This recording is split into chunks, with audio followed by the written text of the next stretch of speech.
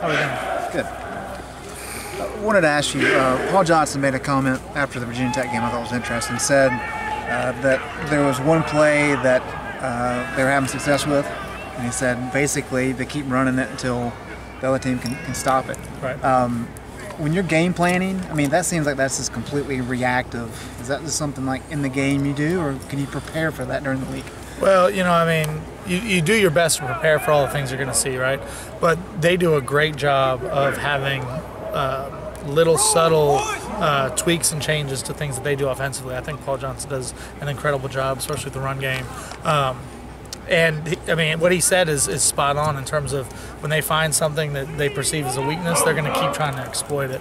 It happened to us in 2015.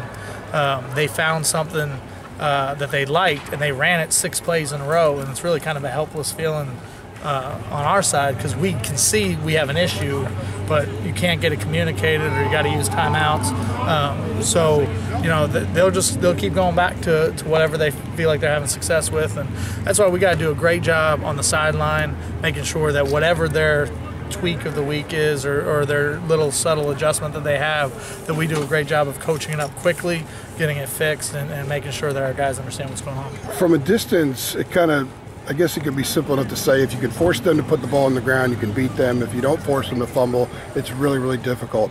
Is it that simple, or what else is there to it?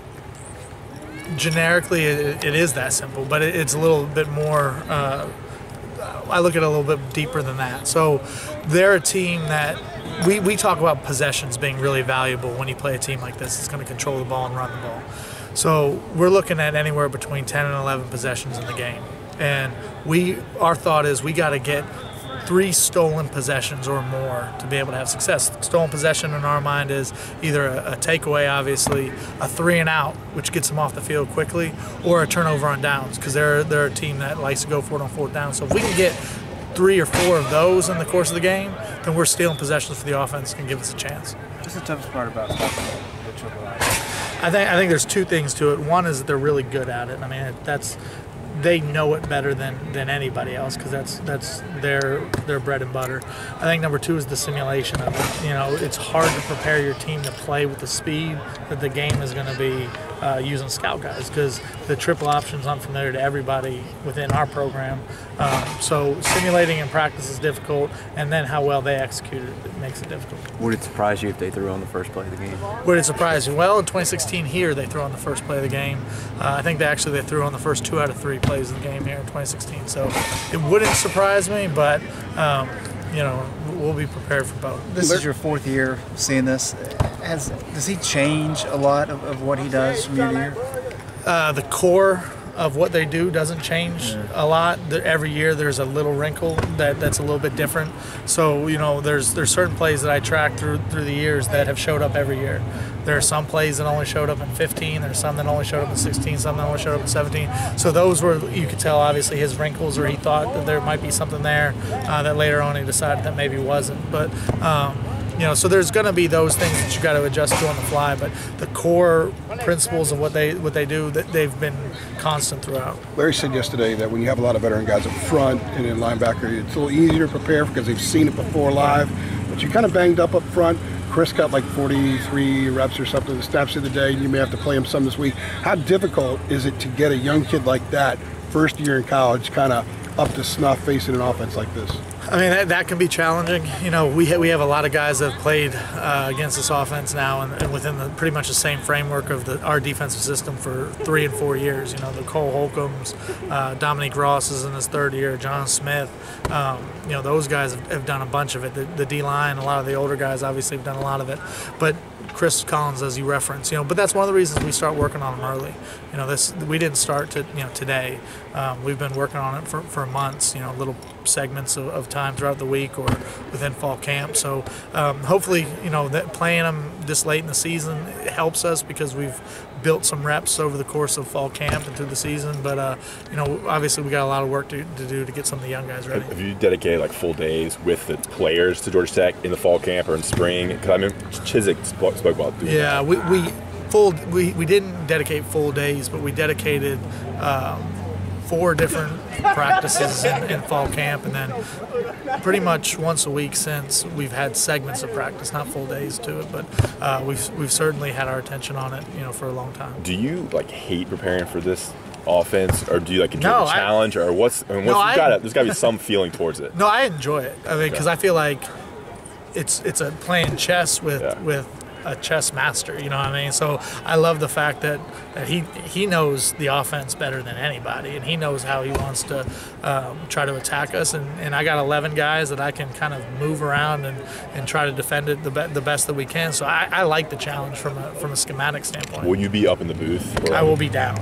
Okay. You've been down most of the season, right? I've been down all season, yeah. Who's up there looking at blocking schemes?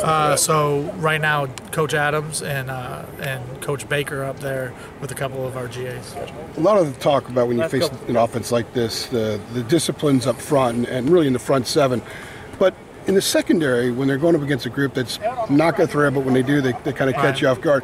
What's the challenge with their discipline when they have to play the run so much, but they have to be aware that one time they may go deep? Yeah, I think it's just being able to maintain focus for long periods of time, So you might go 8 to 10 to 12, 14 plays of consecutive run, and then all of a sudden they try a shot on you, and you got to just be focused and locked in mentally enough to keep your eyes where they need to be and read your keys and make sure that you're staying disciplined in coverage. I mean, that's how they get those big plays in the throw game, is they kind of lull you to sleep and then they take a shot down the field. So, we work hard. I mean, I don't know if it's unique or not, but we do 7-on-7 preparing for these guys too, just because the throw game is unique enough that you got to work it. So, our guys, have done a good job, preparing for the throw, and I think we'll be ready for both the rushing attack and the throw game. What can you say about Trey Morrison's play this year? He's getting some really high grades with PFF and things like that.